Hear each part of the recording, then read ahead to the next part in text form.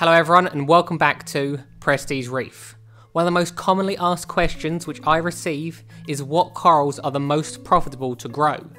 In this video, I'm going to show you my top 5 profitable intermediate corals so that you can start getting your tank to start paying for itself. Now of course, you can make money from any coral you grow, but this list has been made based on my top sellers while also factoring in their desirability, growth rate, and who can actually keep them alive. There is however a trade-off, because the more people that can keep them alive, the more competition you have when it comes to selling them. Number 5. Galaxia. Now I'm as surprised as you that this coral is on this list, but I sell a ton of Galaxia, far more than you would expect considering it's pretty much a green coral that has a nasty habit of stinging everything around it. However, the sales numbers don't lie.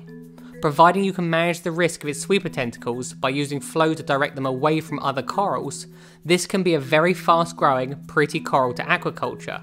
However, the main downside compared to the other corals on this list is that their colour variations are pretty limited. For me though, I would still have one in my tank as I find them really interesting to watch. Number 4.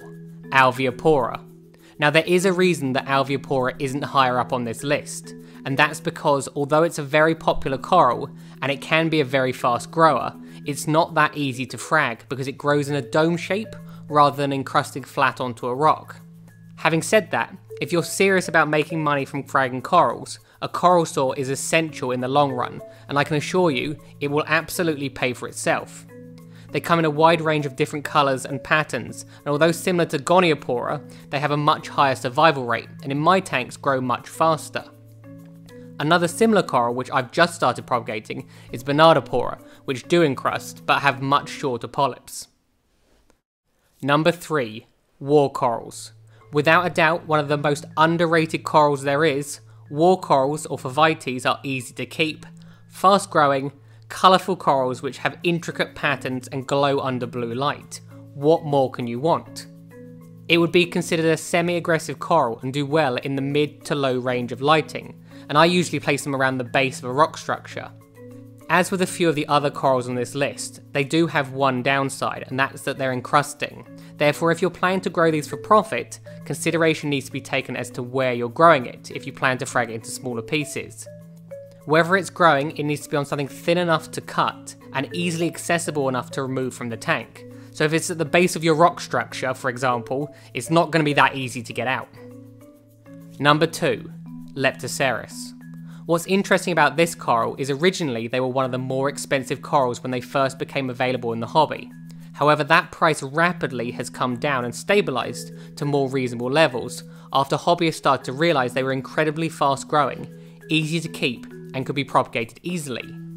Quite possibly the most well-known variant is the jack-o'-lantern Leptoceras, and this is the type which I sell the most of. However, there are a number of other types which are just as desirable. This is one of the things I look for when it comes to picking which corals are ideal for propagation. People love to group similar corals in the same areas in their tanks, so if you have multiple options of the same species, generally speaking, I sell more of them. This leads me nicely onto the final coral of the list. Number 1. Sophastria. Sophastria are the perfect coral for the top of this list, and the main reason they take the number 1 slot is because they come in so many different colour variations and even growth patterns, having both encrusting and branching types. Many of my customers seem to want to collect them all, which brings them coming back again and again. They are one of the easiest LPS corals to look after, which makes them ideal for both hobbyists which are new to keeping LPS, as well as more experienced reefers. There are only 2 main things to be aware of with Sophastria. Firstly, they prefer lower lighting, and can easily be damaged by too much light. And secondly, they don't like to be moved, and will often change colour slightly until they're settled again. Right, that's it for today guys. I hope you enjoyed watching my video. Please feel free to comment below if you have any questions. If you did enjoy it, why not click that like and subscribe button. As always, I just want to say a massive thank you to everyone that supports the channel on Patreon. Have a good week, and I'll see you next time.